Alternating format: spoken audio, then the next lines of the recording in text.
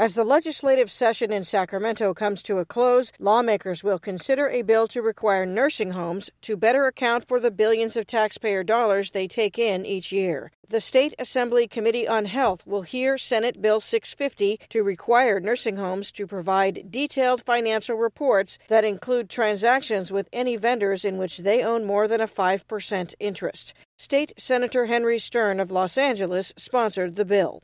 Unless we actually know the nature of these related party transactions, there's an ability to erect a very insidious shell game of moving money around and not knowing where it is, that we could be seeing billions of dollars in waste and abuse.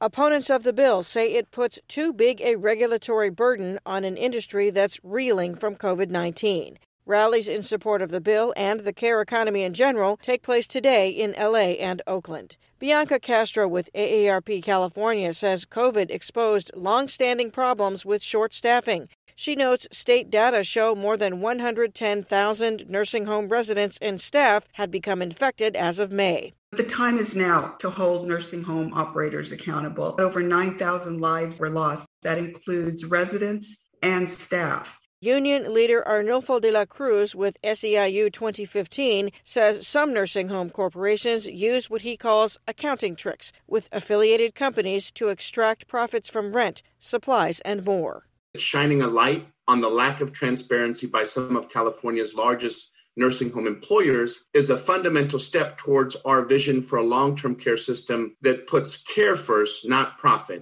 Tony Chicotel with California Advocates for Nursing Home Reform says these concerns predate the pandemic. The nursing homes know their costs, they know their profits, and the state simply doesn't. This lack of transparency results in the state getting ripped off, paying for the private jets and vacation homes of nursing home owners instead of the staff and resources critical for resident well-being. A recent state auditor's report found from 2006 to 2015, 3 of the state's biggest nursing home corporations grew substantially, and their related party transactions soared, even as deficiencies that caused serious harm or death to residents increased by 35%. This is Suzanne Potter for Nevada News Service. Find our 8 trust indicators to support transparency and accuracy at publicnewsservice.org.